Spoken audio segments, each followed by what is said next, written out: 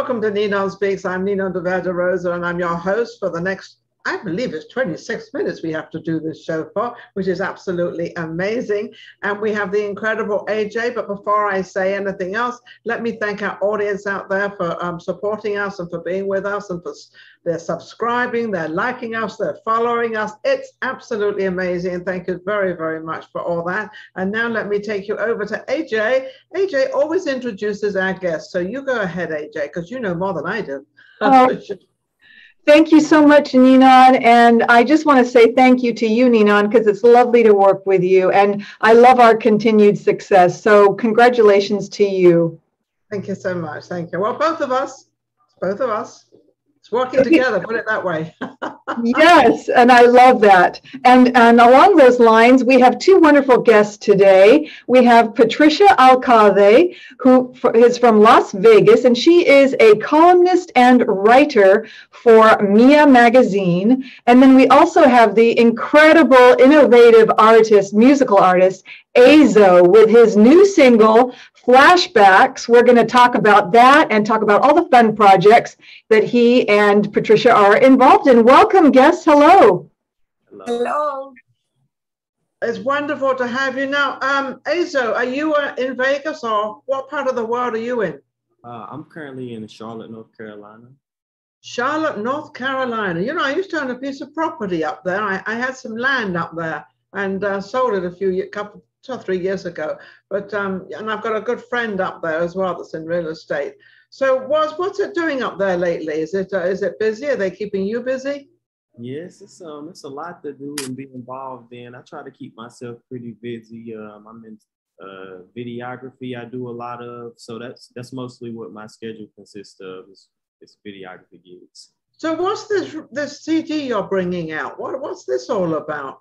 You said the new song Flashback? Yes. It's just a single that I wanted to release to the world to hear for this year. It's the first one I released this year. It's actually doing pretty well streaming wise. It actually, someone coined a phrase after I released the song. They said I make tiptoe music. I'm not tiptoe through the tulips. Yes. It's the only tiptoe I know is tiptoeing through the tulips. Patricia, how are you? Patricia, how are you doing? Hello, how are you? I'm very excited to be with you. Thank you for the invitation. I love it. Absolutely wonderful. I'm surprised I have not met you. I live in Vegas as well, so I'm surprised I haven't met you. I'm sort of a bit around town. I have another show called Vegas Live with Ninon. I don't know if you've heard of that show, but it's pretty out there. And but you're a writer. Yeah, I write for magazines mostly, and mostly about entertainment and promoting all what's going on in Las Vegas. I've been doing it for more than 20 years since I got here. Goodness. Radio, everything, I'm so excited. Still excited with Las Vegas. It keeps you on your toes, doesn't it? You don't know what's going on or what's happening. What is going on in Vegas anyway? What's happening? It's a lot happening. Everything is being reopened, the shows, everything, but it's still kind of careful, be careful, because it's a lot of people that is not really being conscious about that. We still have the COVID-19, and we need to be more conscious in order to get rid of it faster and sooner. If we all take care of it, with your face mask, washing your hands, using wipes everywhere, America has never been so clean. Yeah. It's never been so clean. Our houses are like, you can eat off the floor and everything. Well, I don't know about mine, but most houses you can. Exactly. My poor hands are like cartoon, like cardboard. I know, clean. Yeah. Every single woman, everybody has become cleaners. Exactly. And not getting paid for it. And look at the allergies. I'm crying all day long. Oh, sorry, excuse me. I know. It's we terrible. have had a lot of smoke from the fires, North Nevada, Lake Tahoe, all that. You feel it. You do feel it. Yeah. How do you feel about the entertainment that's supposedly to be back I don't see it as back as much as everybody's saying. I see we're having events and I see different things are happening, but I don't see the true entertainment actually in Vegas yet. Yeah, well, we had this past whole week, we had the Mexican independence celebrations, and we are in the middle of the Hispanic Heritage Month. And Yeah. it's been impressive that all the Mexican and Latin stars came back for concerts, and they packed. And it's a lot of people in Las Vegas on the street coming for the concerts. And the headliners and the shows like Cirque du Soleil or all those, there's few like the Chippendales and Magic Mike and all those, they're already on. Not crowded, but they are doing it. And little by little, Cirque du Soleil is coming back. I think everybody is saying that they'll start working. You know, they already announced that they are coming and reopening between October, November to be all on by December. By the end of the year, it will be like regular. Everybody Thanksgiving, I think it's Thanksgiving and Christmas and New Year's they're preparing themselves for, which is kind of like a big coming out party. Ayzo, what do you think of, have you ever been to Vegas? I have, and I actually really want to go, at least for... You've never been to Vegas? You don't live that far away. Just the other side. It's definitely have on my bucket list. I want to come and do a little bit of gambling, drinking. A little bit of gambling. Well, you might end up doing a lot of gambling. Well, you know what is great is that after the show, Ayzo, I'm going to send you and Patricia an invitation to Ninon's Las Vegas show. So you'll have an invite. You already know someone in Vegas, Ninon DeVere DeRosa. Yeah, you can both come on my show. Yes, I'd love to have you on my show in Vegas. I film it out of, I don't know if you've heard of the House Theater, the Art House Theater. Have you heard of that, Patricia? The what? It's called the Art House Theater. That's on 3rd Street, 3rd and Gas. Downtown, by downtown. Yeah, right? it's in the art section. That's where we film our show, Vegas Live with Ninon. So it's, you know, we'll get you invited on that, okay? Yeah, I'll be excited to. And then you can write about us every week. Of course. There you go. You can write about us and what the guests we're having and what we're doing. Of course. Right, Ayzo. So Ayzo, you can come out here and you can come on my show there as well. Okay. I appreciate the invite. Yes. So you've only got this one song out, Ayzo. Now I'm surprised that you're not really in the business, but you are. Do you want to be in the business, in the music business? I definitely do. I actually have out I think it's about 43. I think 43 is the 3 they're called album. You can call them the album or mixtape, whichever you prefer. They have about 12 songs each and a couple of different rules. I've been releasing music since like the end of 2018, just kind of here and there, kind of spacing it out, you know, allowing myself. You got kind of caught in the COVID thing, and that's sort of, you know, that's set back a lot of people just when you were getting it all together and putting it out there, and then all of a sudden, boom, boom, boom, all of us got shut down and sent home. under guidance of whomever, because the whole world got shut down. What sort of music do you write, and what do you like to sing? I pride myself in being versatile. So I like to write rap music, R&B music. I have reggae songs. I've written pop songs for other individuals. Just kind of all over the place. I like light rock. I listen to a little bit of, I think that's why I'm kind of all over the place. It's funny, you mentioned reggae, and that comes from Jamaica, doesn't it? Yes. Yeah, you don't have much of the reggae, and that reggae is very much like the rappers. Right. You know, they got that same beat and that same kind of rhythm and everything. Where did you get that from? Just early influences. Like my dad, he's a music head, so he would just sit us in his car and we just listen to songs all day and all night long. It just stuck with me. kind of ran with it when I started music.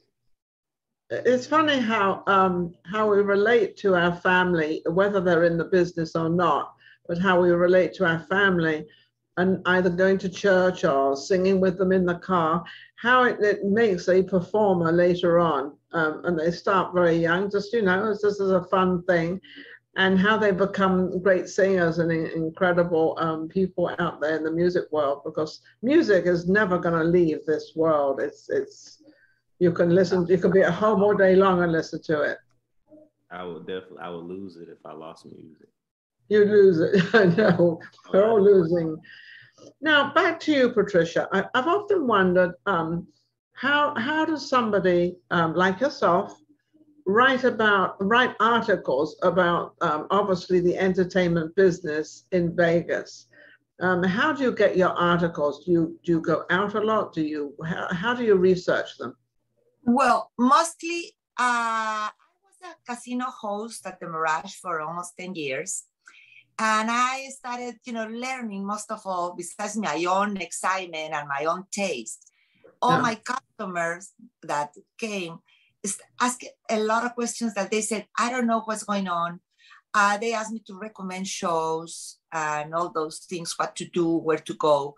And I started realizing that it's different, for example, for Latin people, or they are older or very young, depending on the different kind of guests that I had.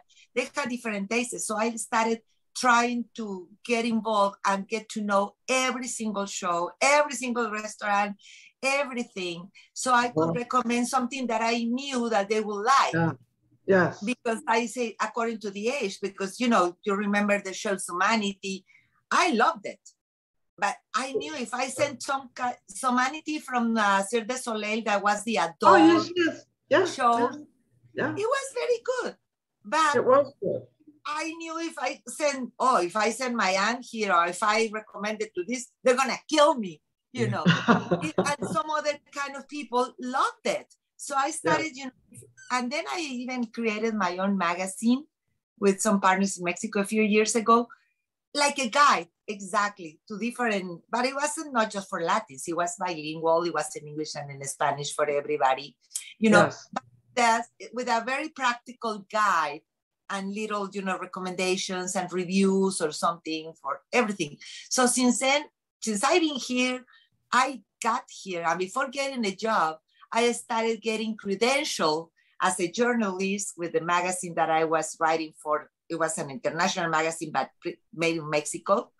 So I started, getting credentialed to the events and everything. And the city welcomed me fabulously. And then I just kept going. And I've been in several magazines and always doing that with that excitement. Well, yes, because a majority of the hotels want their name out there, and they want, they want the publicity as to what shows they've got, and then that goes into the internet, and the internet people read the hotels they go to. What can they see? It's like, I've got people asking me, well, Ninon, what shows do you have in Vegas? And I'm like, I don't know. Let me check it all out. But you have to have somewhere to go to know what is going on and what is happening. And I think that's very, very important for people like you, because you are the one that actually gives the message out there of who's in town and what they're doing. And if it wasn't for you, we don't know what's going on and what's happening. Exactly. And if you are promoting the city or you are servicing your guests or something, you need to have the information. I call it like first-hand information, personal, that I know, and I make my recommendations as something a little more close. Yes, it would be like you writing an article about your experience here on NinonSpeaks, right, Patricia, with Ayzo and Ninon and I, and you could write an article about that. Yeah, sure. It has to come. A lot of material. I believe that I'm going to see more of your shows and see the other show. I want to be invited to it. And of course, that this has been a fantastic experience. I used to do a lot of radio, a little of TV, but these things and remote and Zooms and all that, it's so new. I was kind of nervous, but you make me feel so comfortable, and I love it. I love that experience. But also, online myself. Yeah, it's funny you should say that, because Vegas Live with Ninon, when we've gone into this theater, where we're going to have an audience. So it's a place where people can come down and sit and be part of the audience. We shoot every, or film, should I say, we film every Wednesday from 4 o'clock to 5 o'clock. And we have an audience down there. People come down and watch the show and see what's going on and what's happening. And it gives them something else to do and something else, you know, especially in the art district. That's very popular in Vegas. Fantastic. And I love what they're doing in the arts district, how much it has been growing. Wow, it's fabulous. Yeah, they've really brought it, in other words, they've cleaned it up. Because it was run down a lot. And now they've cleaned it up and people aren't afraid to go there anymore. So how do you write your songs? How do you get the lyrics and how do you put it all together? I think when you say how, it's more so like a feeling thing for me. So in a particular mood, I may jot some words down, like feelings down, and then it may build into a song, or I might have these loose lyrics here, and then I'm working on something way later, and then I go back and I see this, oh, that fits, I might put this right here and split. It's really different. Sometimes I write, sometimes I don't. It kind of just how I'm feeling. It's like a feeling thing for me. Ninon, can I ask a question? No. That's funny. That is funny. I have a question for Ayzo. Ayzo, can you tell us a little bit about flashbacks and what it means, the message to you and the world? It's more so of a song that it lightly details some of my past experiences. It highlights some of the better moments in my life, some of the worst moments where I was doing things that I didn't necessarily want to do. It's and see, you notice that about a lot of things that I do. It's kind of like all over the place, but still well put together in a sense. Do you have a beginning, a middle, and an end when you actually write the lyrics?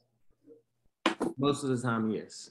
Because most everything in the film business that has the beginning, the middle, and the end, and obviously the high part is the middle. You drive yourself into it, and then you get to that epitome, and then you drive yourself out of it, and kind of close it down. I've never really asked that question, but I was just thinking if you have that, and you do.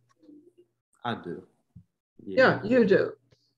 So you relate a lot of your songs and what you do around your family and your lifestyle? Most part, yes. Sometimes I write in the point of view of others. It really depends on how I'm feeling or my purpose that I have for it when I start doing it. Yeah. So I noticed you're going to have a little baby on the show. How old is that? Looks like a pretty young little soul. He will be 3 months and 5 days. Oh my goodness! Oh, what difference did that make to your life as a man? He said that's my second son. I have another 5. He actually lives in Texas. I don't really get to see much of him, so it's like. It was big for me having another baby. It's like a second chance, in my opinion, to be a father again. Do you feel you're going to be, well, I don't like to say this, but I will. Do you think you're going to be a better father the second time around than the first time?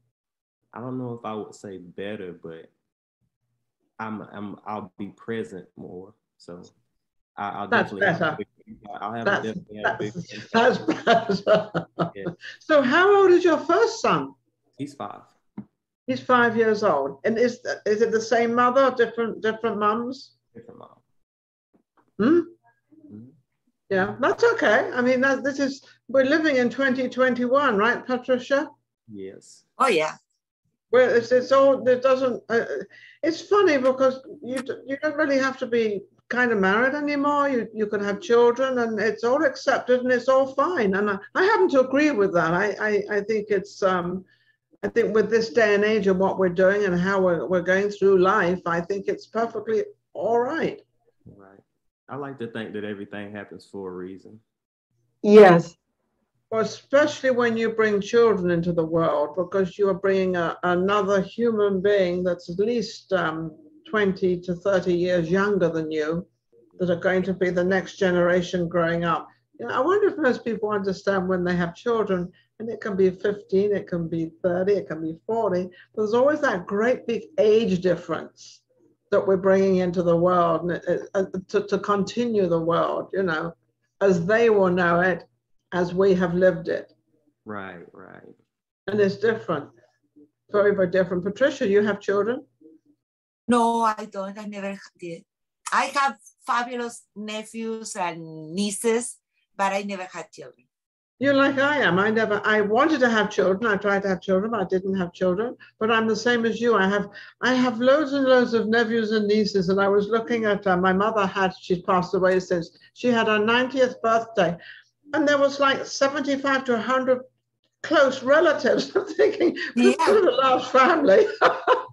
I already have a great grand nephew. Great. Well, it's not the grandmother, the great grandmother, and great bisnieto. You know, it's called like a. It's the third generation or fourth generation down. A cousin of mine had kids very young, and then her daughter very young, her granddaughter very young, and now the granddaughter has another a baby, a 3-year-old. So my nephew, but it's like 4 generations. It's fabulous, and I feel still young, and I'm still already counting. You know, that kind of 3-4 generations to the front. Are you teaching any of them to go into journalism? Oh, I wish. I'm not such in contact, but they all follow me. They all like what I do. I share all my columns, my magazines, and my posts and everything with them. And we are a very artistic family. I have a niece that is such a great painter and writer. She has written like 3 novels and beautiful paintings since she was 2 years old. You couldn't imagine the 2 years old she started writing? Wow. 2 years old and she started writing? Yeah, she was always was a painter. And suddenly she wrote a novel and 2 more essays and something, and she's a writer now. But it's good. She's good. And all my other nephews they draw fabulously, and they are like graphic designers and very artistic. We all are. So you have that same sort of thing in your family. What about your family, Ayzo? Is that the same thing? A lot of people in my family more so do. Not very artistic, I would say. I'm one of the few, really. My wife is very artistic. I have, I think I got a step-brother who does music too, but not very artistic. It doesn't run in your family, so you're making a step. That's why it is so wonderful that Ayzo stands out, because he's the artist in the family and he can lead the way and inspire the rest of his family. Speaking of inspiration, it's been a wonderful show and we have to wrap up, Nino. I just wanted to let you know that. Did it go that fast? Oh my goodness, that's the fastest 26 minutes I've ever had. Ayzo, how can anybody reach you? You can follow me on Instagram. It's AYZO137. I'm also on Facebook. It's AY_ZO. Pretty easy to get in touch with on both of those. Pretty active. Do you write music for other people? I do, yes. You do? Okay, so that's good to have that out there. So anybody out there that they want something written, or they want to have it brushed up, or they want to put it together, Ayzo is the one to go to. Patricia, what about you? How can people reach you to advertise their hotels and all the entertainment and what's coming up? Okay, well, I wanted to also tell you a little about the party that we were talking on the beginning. We had the Señores of Excellence, Señores of Distinction Awards Gala. It's a yearly gala to honor, to get funds to give scholarships along with the Latin Chamber of Commerce of Las Vegas for students And we already have one of our students that have been with a scholarship since several years working for NASA. We have doctors, we have... Oh, wow. No, I'm very proud of being part of this. And the website, just to check everything and see all the events and all the photos and videos and all the information about this fabulous foundation, Sandy Pelting Foundation.com. So it's Sandy with the wife, Pelting with wife, foundation.org, O-R-G. And they can find me on Facebook as Patricia Alcalde. I just started on Instagram. I have to learn how to use it. And I can give you my number, you know. Yeah, number. If you want to give your number out. Question, I'll be very, my email. It's Alcalde, like my last name, ALCALDE _ Patricia @hotmail.com. And my number is 702-467-5311. And I can find that. If I don't know it, I will find out for you. And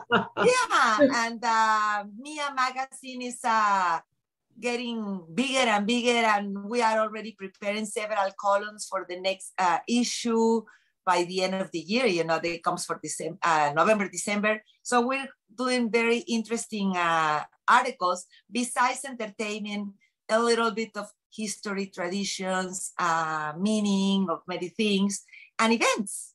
And wonderful. You're gonna be on there. You're gonna be on there.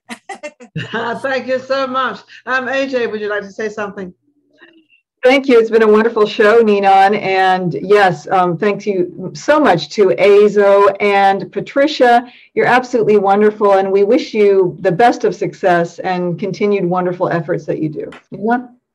Thank you, everybody out there, for watching Ninon Speaks with AJ and Ninon as we put this show together. We've been going over, it's about a year and a couple of months now. We're doing extremely well. Without you, nothing happens. Take care, everybody. We'll see you next week.